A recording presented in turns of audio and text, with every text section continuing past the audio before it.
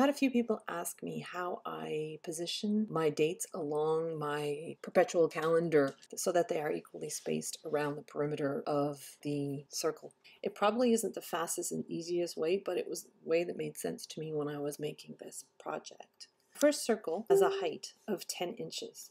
My second circle has a height of 8.5 inches. I'm putting one circle inside the other. I'm choosing align, center, and slice. So this gives me the band that I'm going to put my numbers along.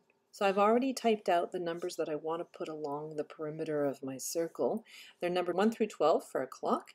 At this point, it'd be a good chance to choose the font that you want to use.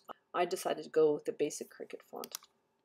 This rectangle represents the space that's allotted for each number that I put around my circle. So for the first thing I did was figure out how wide this rectangle would be to be able to place 12 of them along my circle. The circumference of my circle is 10 inches times 3.1416, which is 31.416. And I know that I need 12 numbers, so that number has to be divided by 12. So if you divide 31.416 divided by 12, that gives you 2.6 inches, so that I know that as long as the width of my rectangle is smaller than 2.6, then I can put all 12 numbers along. So I'm going to position it at 2.5. Little room for error there.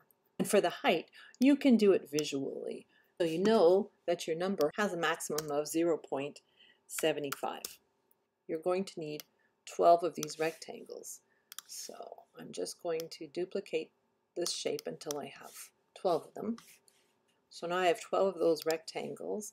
I'm going to also grab my numbers and I'm going to align, center them, and I want to shrink them down so that they fit comfortably within the height. We don't have to worry about the width because numbers are very narrow, but you want them to fit comfortably within the height of those rectangles.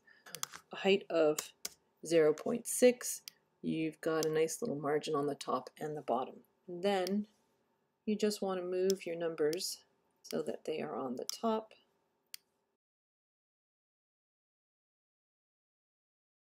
And then you're going to grab the first one, align, center, group. And then you want to position it on your band, line, top, align, center horizontally. And then just to take a quick gander, you see that it's positioned properly. So then we're going to select everything and group. Next, I know that a circle is 360 degrees. I also know that since my clock has 12 equally distant numbers, I have to divide 360 by 12, which gives me 30. So I know that I have to rotate this circle by 30 degrees, and then I can put my next number. Now my next number on the clock would be 12. So align, center, group, and then I want to align top, align, center horizontally, and see there's overlap between. So if this had been a longer label, you would want definitely to make your rectangle smaller. Because the numbers are narrow, you don't have to worry about the width so much. The overlap doesn't matter. So I'm going to align top, align, center horizontally, and then group. And then we rotate another 30 degrees. Next number is 11, align, center, group, align top, align, center horizontally, and group again.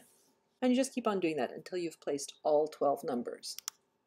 So now I've finished placing all my numbers, and I can just go into the layers panel here and just delete all my rectangles. Now, this is for a spinning wheel. You always want your number that's at the top to be right side up. If this were a clock, for number 6 for instance, would be upside down. You would want it placed like so.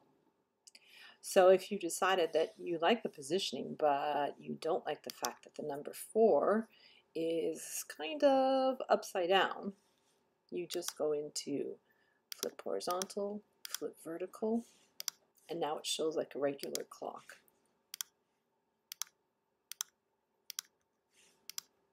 So it really depends on your project and what you want to do. And so that is basically how I did it.